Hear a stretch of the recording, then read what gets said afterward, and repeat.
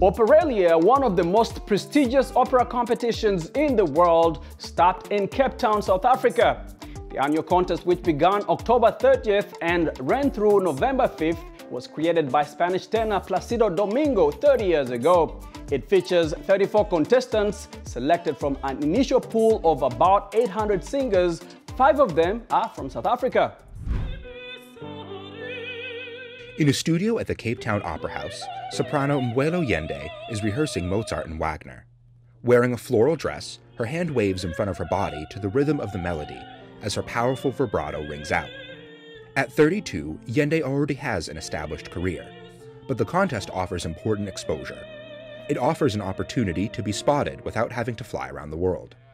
This competition would mean that I am trying to broaden my horizons even more.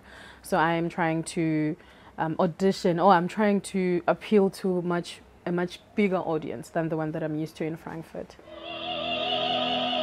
Another contestant followed her into the studio, Sifokazi Molteno, a 31-year-old mezzo from the southeastern city of Kaberha, now based in New York. My favorite thing about opera singing, it's storytelling,